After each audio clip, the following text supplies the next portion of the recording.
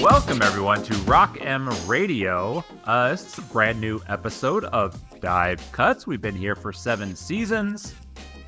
And of course, we are here to talk about your Missouri basketball Tigers. I am your host, Sam Snelling. With me on your right, if you're watching us on YouTube, is Matt Watkins, a.k.a. at Data Mizzou. If you are not following him on Twitter, do so. If you're not subscribed to this YouTube channel, please do so. You can hit the like button below.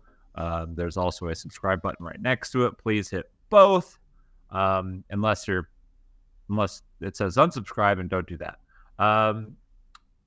So, Watkins, the last time that you were on the pod, we were coming off a loss. So what better way to have you on the podcast than by facing another loss? Actually, were you on? It was a couple weeks ago. They were coming off a win, right? We had a Wichita State in the middle, but yes, I was on right after Jackson State. Jackson State, yeah. So Harris shies away from those. He doesn't have. Yeah, I think he's a little bit chicken. Is what it is. He was on last week after Kansas, but only because Mizzou got a commitment several days later, so he felt safe coming back on. Oh yeah. You know, it's like there for the highs, not there for the lows. He is not a true son. Unlike the two of us who are here through thick and thin, right? You know it. And it's been a little thin. So it was a little thin on Sunday. It's Tuesday's December 19th. I realize like the rest of the Mizzou media world is talking about football and the transfer portal and recruiting and the Cotton Bowl and all these good things happening. And we're going to sit here. We're going to talk about Mizzou going to Kansas City and basically looking pretty bad for most of the game. They did kind of put together a run there to make it a little closer. But never fully threatened Seton Hall in the second half. Once Seton Hall kind of got their 19-point lead. It's disappointing. It's another sort of disappointing trip to Kansas City. So, Watkins, in your opinion, why do they keep going back there? Well, I guess that's a good question. You know, I'm fighting upstream in this battle. I really don't like neutral site games in general. If you follow me on Twitter, you've definitely seen me very skeptical of why teams go to half-empty arenas to play other big-name teams when you have these palaces built on campus for the purpose of hosting great basketball games. I think it was just this weekend when there was the 4-team event down in Atlanta, and I shared a screenshot of Ohio State and I believe it was UCLA playing in front of about 10 people. I mean, these are two big-name programs, the biggest, I wouldn't say in basketball, but the biggest names in college athletics.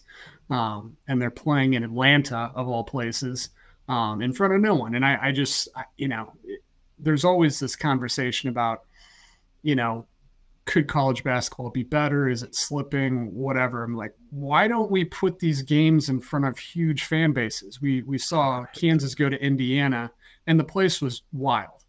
Even last week, Mizzou went to Kansas. I don't enjoy going to Kansas, but I can't deny that when those two play each other at at each other's gym, it's a huge event, and that's the case anytime a big name comes to the campus. So, that aside, Mizzou playing Seton Hall in Kansas City isn't exactly a big draw. I think they said they had like 7,000 fans, which I'm not sure. Like I think you play Arkansas Pine Bluff and get more people in the door than 7,000. Yeah, I mean, I kind of get it that we have a game every year in St. Louis, but I almost, that is a neutral site game, but it's kind of an institution. It's, it doesn't move around. It's been played one time, I believe, since the mid to late 80s outside of St. Louis, and that was during COVID. Right. As a St. Louis resident, it's something on the sports calendar here, even if you're not really involved in either school, which obviously I am, but it's something people talk about. It's something people get up about. But yeah, I don't know. Also, like you grew up on the west side of the state too, so like you're not exactly like like born and bred. Grew up going to bragging rights. I did not go to high school here, which perhaps is most important. Guilty. Yeah. But like as somebody who did grow up here and grew up in St. Louis, I do think it's really one of the few times a year when like even when Mizzou basketball is down, which has been a lot over like the last 25 years or whatever. Not maybe not a lot, maybe that's being unfair, but more than we would care to admit. The bragging rights game is still a huge draw. It like even in Kim Anderson's years, and like that was Kim Anderson versus like John Gross, and both programs are kind of struggling. Like it's still gonna get that place 80% full. It's gonna be a great atmosphere. Like it's gonna be loud when one of the teams goes on a run. So if you make something like that, and like I think this is also, and I realize we're getting off Seton Hall, but I think this is it. I do feel like it's an important topic. If Mizzou and Kansas played in Kansas City every year, and just said, in perpetuity, we're going to play this game in Kansas City.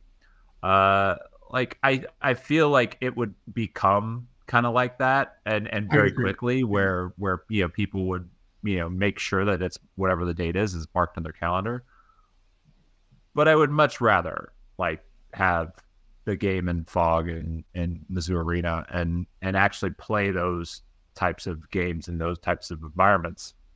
I was actually, the second you brought up neutral court, my first thought was UCLA and Ohio State, because like whatever you want to say, like UCLA is the biggest brand in West Coast college basketball. Ohio State is probably one of the 3 or 4 best brands in the Big Ten, which is a great basketball conference. And for like those two teams to like play each other in Atlanta, like I almost like don't even mind. So like Baylor played Michigan State in Detroit. I don't love that. Like I'd rather they just go to Michigan State, go to East Lansing and play that game. But that's better than like, what are you doing in Atlanta? Like, I mean, if you're a UCLA fan, are you really wanting to fly to Atlanta to watch your team play? Like, and I've been to Atlanta. I like Atlanta. It's a lovely city. But a mid-December trip to Atlanta just doesn't really seem like something that, jumps off the page. So I'm with you. Like, I know like Chip Kelly, I think got, a lot of sort of virtual pats in the back for his little rant on how to fix college football. And I think some of the truths that he speaks about college football also could translate to basketball.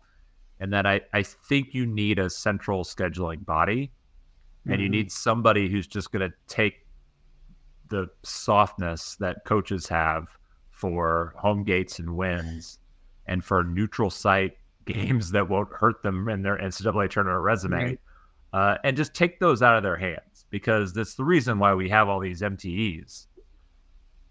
I do think MTEs should exist, but we need to probably cut it in at least half, and it needs to be organized by like conference, and they need to be like good teams. Like if you won your conference last year, you get to go to an MTE or something like that. You know what I mean? Like I'm convinced some of those are money laundering operations. Right. You're just trying to take a loss to write some money off the books. I mean, you watch these places and it's like they're smaller than. I mean, I went to a high school that had 50 kids in a class, and we had bigger crowds than some of these games. You're just like, what? I mean, what are we doing here? You have a good product, and you're just taking this far away from the people who care about it as possible and pricing everyone else out. Like, why are we doing it? And I understand going to Maui. I understand going to the Bahamas. Like these are all like, even like Charleston is kind of like a cool like MT venue. But then like, I mean, are we really going to do like Disney World? I'm sorry. Like, like as somebody who like, I went to what is the Wide World of Sports, which is like their big venue down there for like a Cardinals Braves spring training game. For anybody that doesn't know, I lived for, I think, a couple of years in like the St. Petersburg area, and each spring would watch the Cardinals in spring training, because it's like, honestly, like if all baseball was like spring training baseball, like I would probably be a lot more into it, where it's just like there's like 1,500 people in the stands and it's just much smaller and more intimate. I just totally vibe on that. But there are some major league fan bases like that, Sam. Yeah. If you're up on a bandwagon. where it's like 1,500 people show up to watch them play. I believe they're moving to Las Vegas. So, but yeah, so kind of getting back to Seton Hall and neutral site courts. I will say that like you could hear even in the days leading up to the game that Dennis knew what the gate was, and he was not real happy about it, because like they're going to play on Friday night. They're going to play in St. Louis, and that building's going to be full. Of both sides are going to sell their full allotment of tickets. And so to go to Kansas City, like he's basically saying, like, if we're going to come here, like you guys need to buy tickets, and to not have them buy tickets, like just play at home. Yeah. And I don't think you're 100% right. I don't know that it's necessarily a Kansas City thing. It's a symptom of the bigger problem here. Like if Mizzou tried to play Seton Hall in St. Louis and didn't have the Illinois game, it would probably be received about the same way. So it's not a St. Louis, Kansas City thing. It's just like, I get where he's coming from. I'm getting where the athletic department's coming from. Well, if Mizzou and Seton Hall played in Madison Square Garden, how many people would show up? Not many Mizzou fans. That's a hike. Yeah, like not many. And so, like, I mean, how many Seton Hall fans are you expecting to travel to Kansas City? Yeah, I get why they're doing it. I just don't agree with it personally. I'm sure there's financial underlying reasons, but if you're having 7,500 people show up, I'm not sure what the real upside is there. Well, there's also like regional sports commissions that are involved, right? That are working to get those kinds of games. But yeah, I agree. But getting to the actual like basketball product, we've avoided it for 12 minutes, so it's time to get into it. Well, it's hard to talk about. Like I don't. When you have a Jackson State loss on your resume, this is not a game that you could really afford to lose. Like you needed to really kind of be strong in this last three. And like no one's going to blame you for losing in Fog Allen Arena. Certainly so far, Seton Hall has not given themselves a whole lot of runway to make the NCAA tournament. And it's almost like in the post game, like, Dennis Gates was calling Seton Hall tournament team. And it's like, well, I mean, technically they've been to the NCAA tournament in the past. They're not going this year. I mean, they might if they shoot the ball like they shot against Missouri, like, you get enough wins to Big East, then you're probably going to be a tournament team. But what's the likelihood of that happening? And I think that's probably the most disappointing thing for me is the exact kind of game that Missouri really couldn't have Seton Hall play. Like, so that's how Seton Hall played. They shot the ball up on the outside. They were able to get the ball into the rim, and they converted at the rim. And you give up, 90 plus points to a pretty mediocre offense. It makes it really, really difficult to win. And, even last year's Missouri team would have had a hard time scoring enough points to beat Seton Hall the way that they were playing. And certainly this year's team, like they streaked a little bit down the stretch, but it wasn't even close to being enough. Yeah, I had actually been toying around with the idea of writing about Mizzou's defense prior to Sunday and how it had improved and some of the underlying metrics that were indicative of that it was going to be sustainable as they move forward. And then Sunday, it was, I mean, credit to Seton Hall. They made shots they don't typically make. They also made shots they don't typically make that were contested, but they were 18 of 22 at the rim. 18 of 22. Mizzou was 19 of 23, I believe, at the free throw line, which a really good free throw shooting team shouldn't be shooting the same percentage as the opponent is at the rim. I mean, it was mind-boggling. What we had seen so far. There were little bits and pieces where Mizzou's defense struggled, notably in I believe it was the first half against South Carolina State when they were just getting cut up and had to go to zone because they were not getting any stops whatsoever, and that was bad. But they turned it around, and for the most part since then, and several good examples of how they were performing well. You thought maybe that was the thing of the past, but man, Sunday was every way you could get beat defensively. Mizzou got beat. It was just start to finish. And the only reason why I think it maybe wasn't worse is because Mizzou started really hauling out for a full-on press, trying to get back in the game. Seton Hall had a turnover or two and missed a couple free throws. Otherwise, I would have no doubt that if Mizzou was playing straight up, that Seton Hall would push past 100 points. And it was a 70-possession game. It was just, there was nothing the Tigers could do that were slowing down Seton Hall. And that was by far the most disappointing aspect of the game.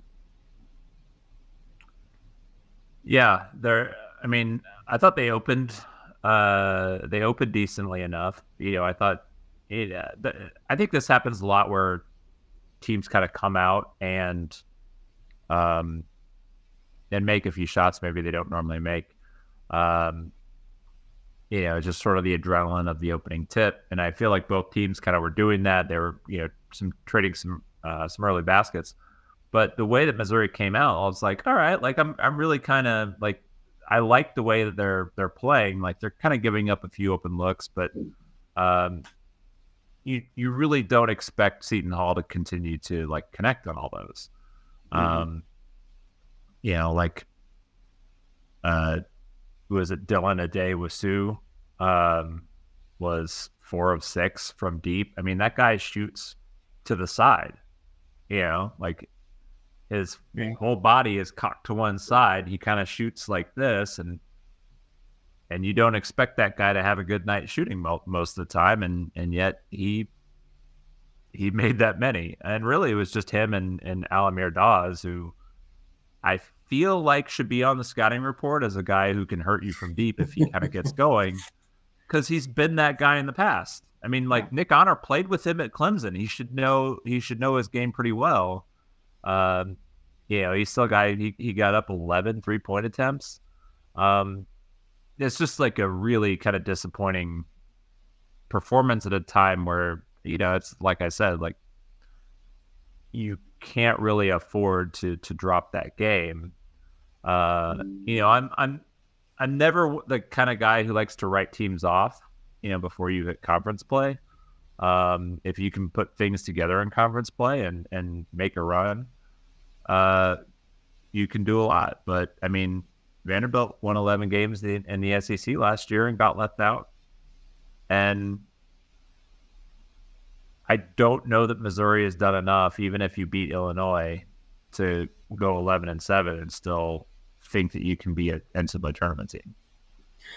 Yeah, I mean, it's so much can happen between now and then, and I would guess if they hit 20 wins in the regular season, they're going to be pretty close. Looking at this year in, year out, the bubble teams are. The bubble's always bad. You're looking for reasons to put a team in. There's all of those teams have tons of reasons why they shouldn't be in. You're looking for one thing to latch on to put them in. So with that in mind, we were discussing this, Matt Harris and Sam and I were discussing that a couple weeks ago, that the Jackson State loss was very bad. It's very damaging to your resume. There's nothing you can do about it now except win games. And the thing that I was more concerned with was how they were playing, and the last few weeks when they beat when they beat Wichita State, they beat Pittsburgh, and they even played competitive at Kansas. You're looking at this team and saying, okay, whether they get there or not, they're on the right trajectory. Well, bring in last Sunday, and that kind of gets called into question again. So it's kind of one step forward, two steps back, as that's kind of how the non-conference has gone. And, there's plenty of opportunities to turn around. There's nothing preventing Mizzou from going 20-0 the rest of the way. Whether that's likely, most likely not. But, there's just so much that can happen between now and then with injuries, teams getting hot, teams going cold, that I don't really like to, guess too much at this point. But stating where Mizzou is now, they've not done themselves many favors, despite having a couple of decent wins. Well, if you want to be the optimist, the SEC has been largely disappointing. Yeah, that includes a lot of teams that I think a lot of people thought were going to be, like Final Four level contenders. I mean, Arkansas slipped to 54th in KenPom. Kentucky's slipped a little bit to 21st. Alabama can score the ball, but their biggest issue has been on the defensive end. Auburn surprised me. They played better than I thought they'd be, but they've still got a couple not great losses on their schedule. Or I guess Baylor's not a terrible loss, but Appalachian State isn't great. Florida's barely in the top 40. South Carolina's a hair under 70. Vanderbilt's turned out to be way worse than anybody thought, and Texas A&M has even struggled some. So it doesn't seem to me like there's a whole lot of I don't know. There's like just a plethora of like deep, talented teams in the SEC that just scare you and think that you can't beat them. If you do want to play the optimist, there are opportunities. I just don't know, as I always try to be the realist, like I just don't know how you look at this team and the way that they played, the consistency that they haven't found yet, and think that they can kind of go on that kind of run. I could see them, getting to 9 or 10 wins, but getting to 11 or probably 12 would be required to get yourself back in the tournament race. I will say, stopping short of, if they show up on Friday and beat the tar out of Illinois, then obviously, maybe you start to feel a little differently. But let's talk about Illinois. Okay. Because this is a winnable game. The things that Illinois are good at can scare you because they can score the ball. They shoot the ball well, and they don't really have a point guard, though. And as we saw last year, and Missouri is a different team than they were last year. But one of the things that they do try to do is speed teams up. And if you speed Illinois up, they can turn the ball over. And I think that's kind of what your hope has to be, is they, you kind of speed them up again, you get ahead, and you make them play catch up. They've been really good defensively, and with good reason. I mean, their lineup is deep and big, and it's almost like where the not having a point guard helps them, because your starting point guard is really like a wing, and so you start wing, combo forward center, and that's a lot of size. Yeah, I mean, they're a good team, and I haven't dug into them a whole lot as we sit here, but I have watched them a couple times, and Terrence Shannon's a very good player. I've always been intrigued with Coleman Hawkins. He's a unique player. He's 6'10", can step out, stretch the floor. He can guard multiple positions defensively. They're a very good team. it's just when you look at bragging rights, it's none of it matters. I was just looking at this last night. I'm not into sports betting, but out of the last 6 bragging rights games, the underdog has won 4 times outright. It's just, who knows what's Thanks, Javon Pickett. Javon Pickett and Kobe Brown. There's guys that, not Kobe necessarily, but there's guys that step up in that game that don't traditionally do it. The environment in what is it now? The Enterprise Center is pretty unique. I believe it's the Enterprise Center now. It used to be so, yeah. Kiel Center. I'm Kiel. If you're a true-blooded St. Louisan, it's always Kiel, I think. But the environment's just unique. It is a true neutral site game in that you're going to have a ton of Illinois fans there. You're going to have a ton of Mizzou fans there. And it's just nonstop cheering. No matter who's winning the game, the building is loud. And if you're not used to that environment, if you've not played in that environment, it can be a little different. It can be a little intimidating.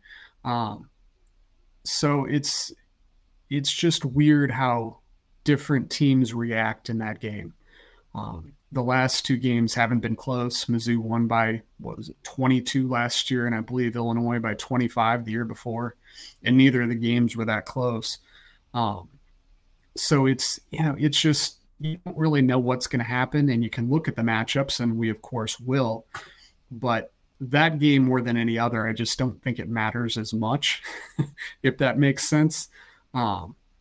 It's simply a matter of who comes out and makes shots, and whoever gets that building going in their favor is going to roll to a victory. And it doesn't always happen in the first half, but usually you get a pretty good feel for who's coming to play.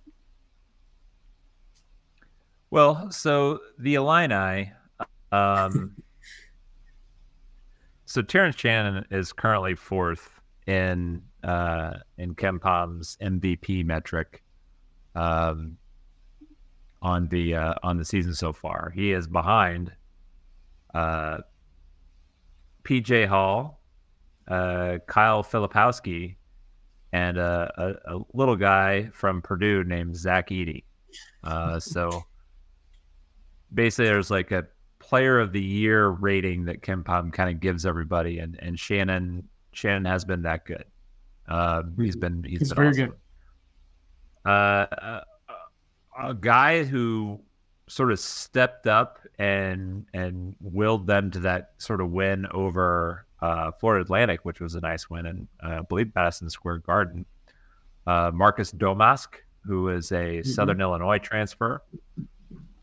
He has not shot the ball well from outside to date, but he is really good in the mid-range. He's a crafty scorer. He's physical. Get to his spots. And Coleman Hawkins is a guy who also has not shot the ball well this year. Basically, Illinois has Shannon, who's shooting 41% from deep, Luke Goody, who is shooting 46% from deep, and then nobody else on the team is shooting anything worth a lick. I guess Justin Harmon's 5 of 14, so he's not attempting many threes. That's just under 36%.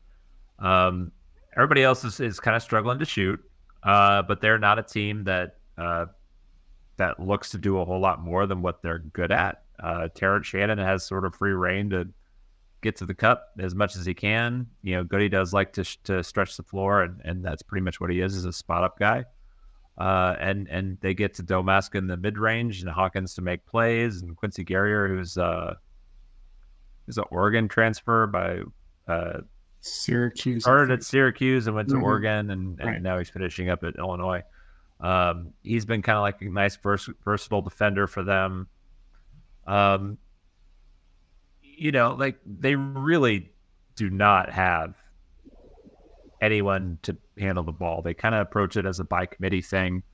They're more than happy to just sort of, back people up the floor a little bit and try to get into their sets that way. But they're still an efficient offense. Basically because it's Shannon, it's Goody from deep, it's Domask in the mid range, and like these guys aren't really doing anything that they're not supposed to be doing. The key for Missouri is can they get the non-ball handlers to cough up the ball, and realistically, for all of the things that they were good at defensively last year, we kind of thought this team would be better defensively, and they have been. But they're not really forcing a whole lot of turnovers. Like, I mean, even against, Seton Hall, I want to say it was, I'll pull it up so I'm, not talking out of my ass completely.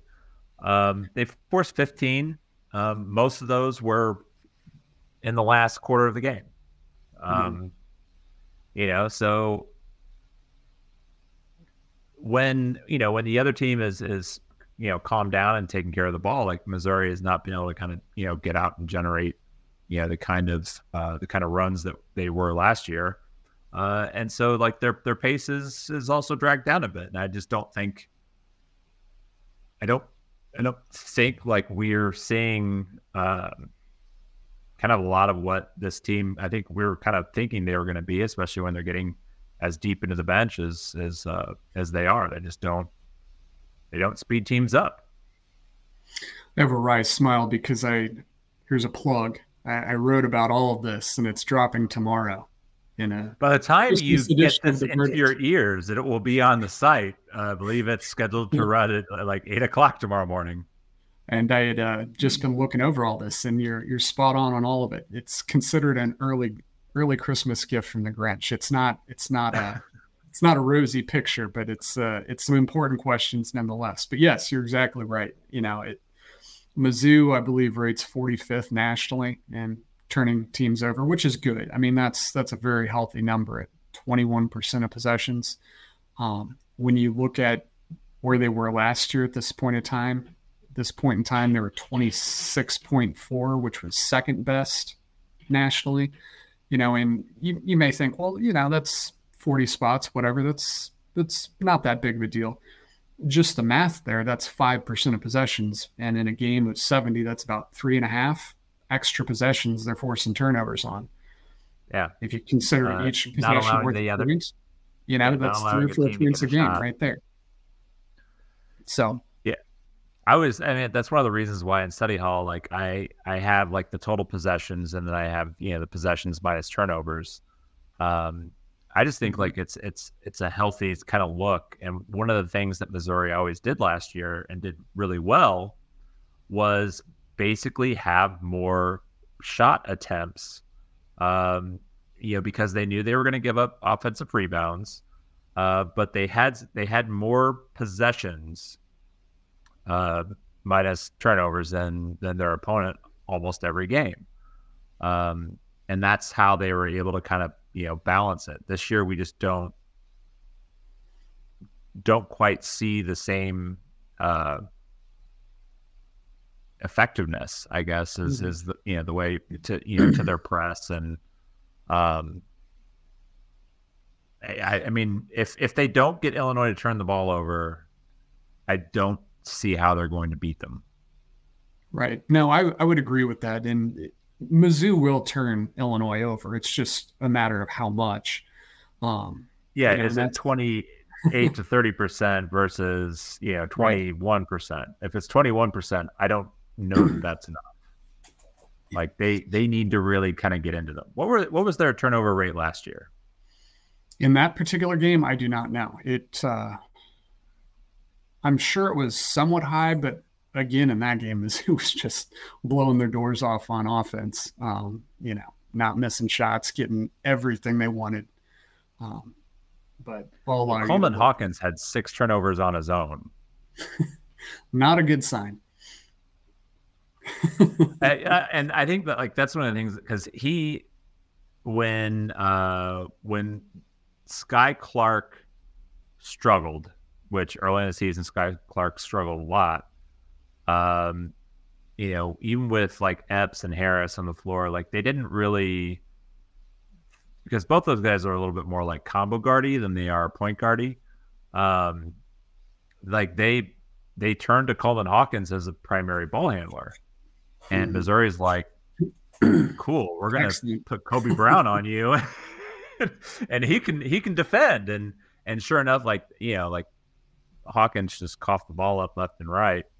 As soon as he was catching the ball in the backcourt, and I think that kind of led to a lot of momentum that Missouri had. Is there a mark that you think that they need to get to turnover rate wise in order to kind of be competitive and possibly win? It's such a hard question to answer. They were 24.6% last year. I mean, if Mizzou did that again this year, that would be good. But I just, from game in, game out, and especially in this particular game with this environment, this matchup, I just don't know what to expect. Does Mizzou come out, shoot the ball well, defend as well as they have in the past? If they do those things, they don't need an incredibly high turnover rate to win. But realistically, I mean, yeah, you're looking at a quarter possessions. If you're doing that, I think Mizzou has a shot. Assuming other things are going well. If they're giving up uncontested layups on the other 75%, then it really isn't going to matter a whole lot. But yeah, it's going to be a major point of the game, I think. Well, so according to Ken Pom, there is no line out yet. It is a projected 10-point loss. That is a significant difference. 79-69 is the projected score.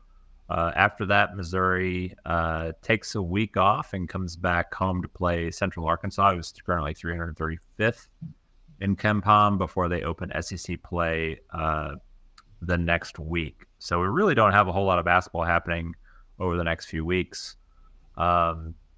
We have Illinois Friday, the following Saturday, Central Arkansas, the following Saturday, Georgia, and then they make a road trip to Rupp Arena. So hopefully things are going well for Missouri football, or continue to go well, I guess, because honestly, like it's difficult because they played on the 9th, they lost. It was disappointing. They played again on the 17th and lost, and now they're going to play on the 22nd. And then you have a whole other week before you play basketball again. And, very clearly they should beat Central Arkansas. Obviously, the Jackson State loss is disappointing. Jackson State is 255 in KenPom. Some of that was aided by Missouri. But 335 is much worse. Does Central Arkansas still have that guy that went into the transfer portal, and I think he went back? I'm going to guess yes, just because that doesn't sound surprising in 2023. Well, I think there was a guy, I want to say it was Central Arkansas. I don't recognize any names, so maybe he got hurt or something. There was a guy and he listed, he went on a visit to Arkansas. He listed Missouri in his top 3 with Butler, and then committed to Butler. Was that? I don't remember. But I mean, we're talking 9 months ago. In Arkansas. I know there was a Cameron Hunter. Yeah, that sounds familiar. Yeah, Cameron Hunter. Yeah, he hasn't played yet this year. Huh. Maybe he has to sit out because of transfer. Maybe. Yeah, I don't see his name in any on the KenPom page.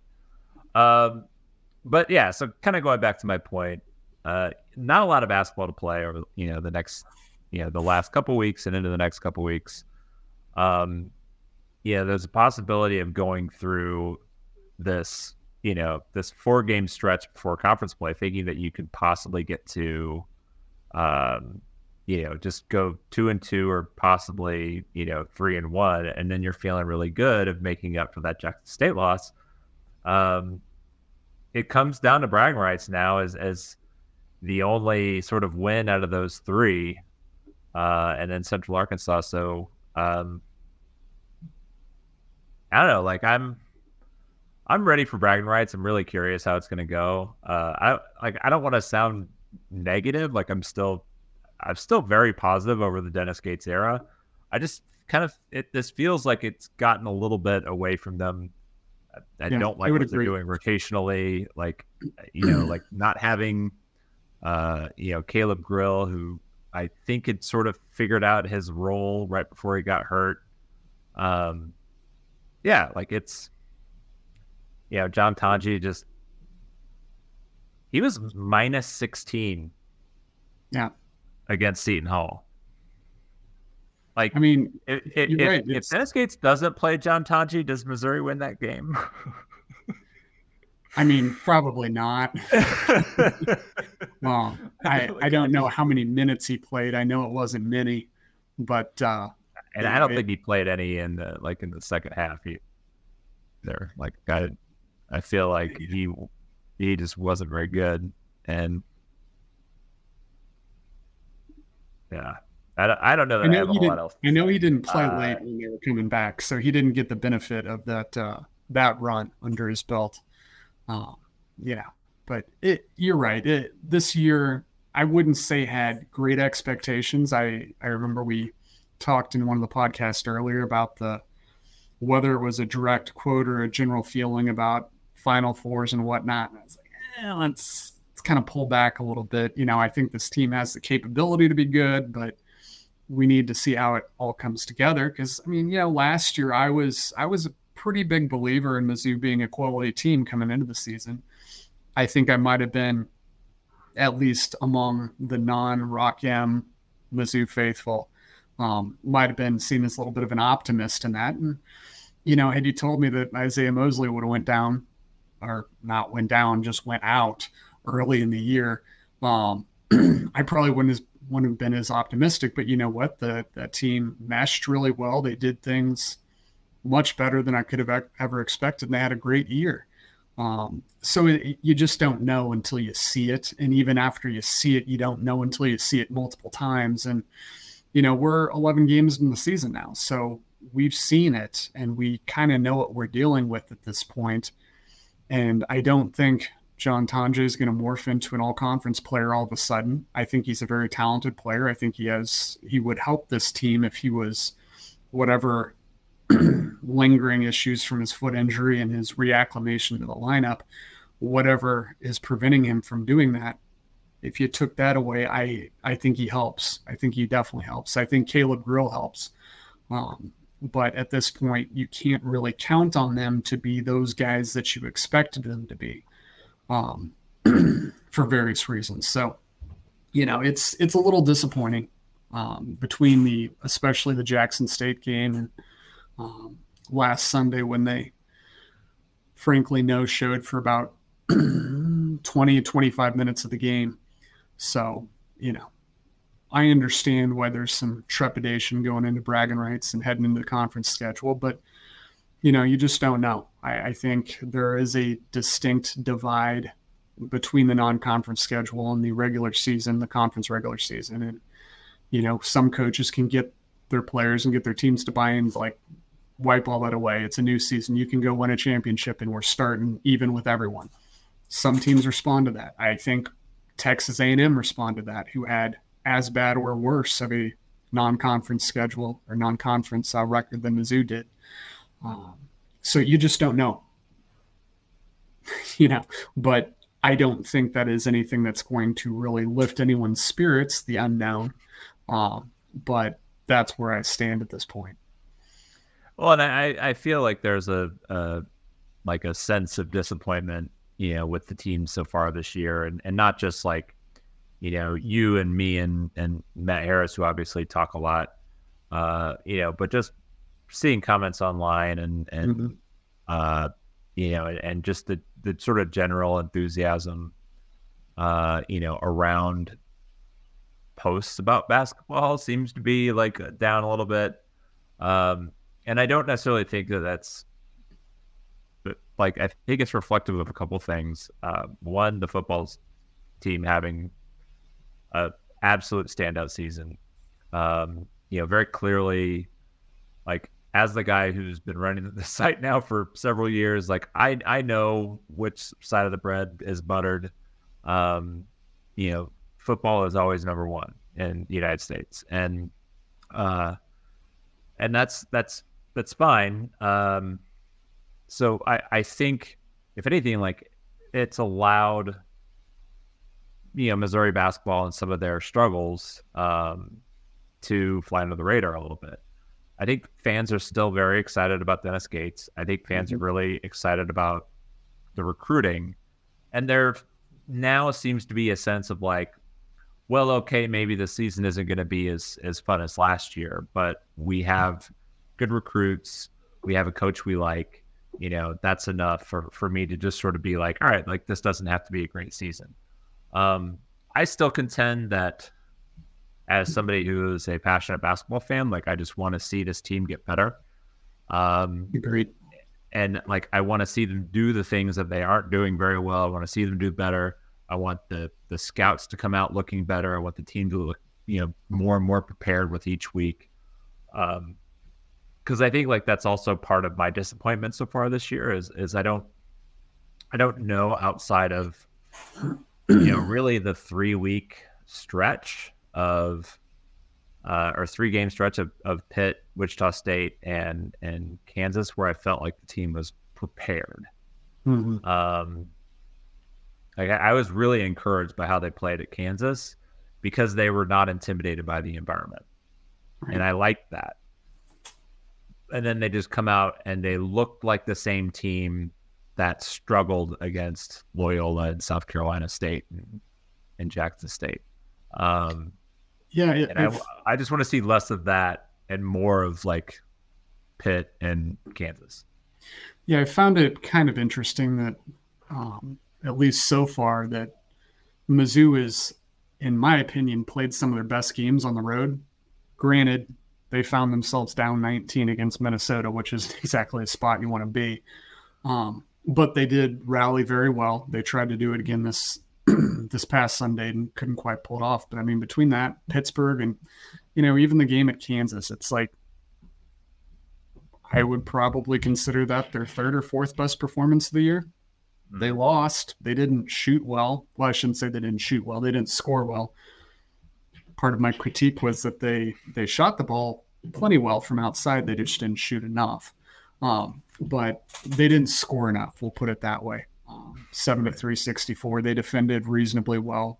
It took Bill Self multiple adjustments with his game plan to get the shots that they needed to win. And we mused while watching the Indiana game that they were missing just hordes of 10-footers against the Hoosiers, but they made virtually all of them against Mizzou. But that's going to happen. Not faulting anyone for that. But at least you saw Mizzou put the game to Kansas, and Kansas have to respond as the better team at home and come out and change what they were initially trying to do to match what you were doing. And once they did that, they were able to execute just enough to pull away somewhat comfortably, but there was nothing that faltered or nothing that phased Seton Hall last weekend. And that's probably the most disappointing aspect of it. So anyway, I agree. I think Mizzou had been looking better, and last weekend calls that into question, but it's basketball. My high school coach was adamant that football is a passionate game. Basketball is not. Maybe that's why I like it so much. It's, you got to move on to the next play. There's no time to stomp your feet or get too high, get too low after a possession, because you got to go back and get to the other end of the floor. And I kind of look at that from game to game. It's a long season. There's 31 plus games that you're playing. And if you allow it to carry over from one to the next, you're beat. So, we'll see how they respond this weekend. Who knows? A big win against Illinois could change a lot of things. If they come out and get a 20-piece drop on them, it might not be so rosy for Christmas, but we'll see. That's why they play the games. Yeah, it's weird how your opinion of the team changes game to game based on what they did last. Yeah, so I think you and I are going to get out of here. We'll see what happens. Bragging rights. I will be back next week, probably post Christmas, to talk about bragging rights and preview the Central Arkansas Bears. I want to say it's the Bears. I think you're right. Not 100% sure. I'm not even sure what conference they play in, if I was being perfectly honest. They're purple. Their colors are purple. We need Harris here for this. He knows everything about Arkansas mascots. You know, they are the Bears. They're based in Conway, Arkansas, and they're in the A-Sun. Okay, I would not have guessed that. The A-Sun. I didn't think they were in the SWAC, but then again, I don't know what else they would have been in. So it's that's where I guess the SWAC or Southland. I should add both of those in there. One of those two would have been my guess. But, well, Watkins, if you are heading down to bragging rights, which is this Friday, I would encourage you to swing by the Central West End. There's a little restaurant there called Sunday's Best. I've heard good things. It is. It's a kind of a cool little spot. They're doing $2 pints of Yingling Flight and the traditional lager. I'm not a huge Yingling fan, but I know a lot of people are. So you can go down there and get a cheap beer before the game. I promise you, if you order the chicken, you will not be disappointed. The chicken is fantastic. Definitely head down there. If you're a Missouri fan or an Illinois fan, you can stop by and have some delicious food at Sunday's Best. Mention to the owner that you're a Mizzou fan. I'm assuming you are if you're listening to this, and he'll talk your ear off about how excited he is about Eli Drinkwitz and all the recruits. So with that said, definitely head down there, and we will be back next week with more of this podcast. Also head over to 573 Tees. I'm just going to get all the ads out of the way here at the end. I'm going to put the link up on here 573tees.com/collections/rock-m. We have a Cotton Bowl t-shirt that you can pick up, and like I said, all those proceeds that we're getting are going to NIL. I think we may take a little bit, and because we are sending some guys to the Cotton Bowl game, we might reimburse some of their travel expenses, but most of it's going to NIL. So buy yourself a t-shirt. There's also the Tennessee State Champ still available. So we'll be back next week. Thanks for tuning in, everybody. Thank you, everyone, for tuning in to Rock M Radio, a proud partner of Fans First Sports Network. If you enjoyed this episode and would like to see more just like it beamed directly into your personal device, just click the subscribe button below. And you can find this podcast through the Apple Podcast app or for iPhone, or the Google Podcast app for Android, or whatever app you use to listen to your podcast. We are also available on Spotify. Just search for Rock M Radio. And if you like other sports, Fans First Sports Network is a podcast network that has coverage of all other teams, Major League Baseball, MLS, NFL, whatever you want to listen and read about. It is a great network full of really fantastic podcasts. So look them up and subscribe to any and all of those podcasts. Rock M Radio will be back with more episodes coming soon. Thanks.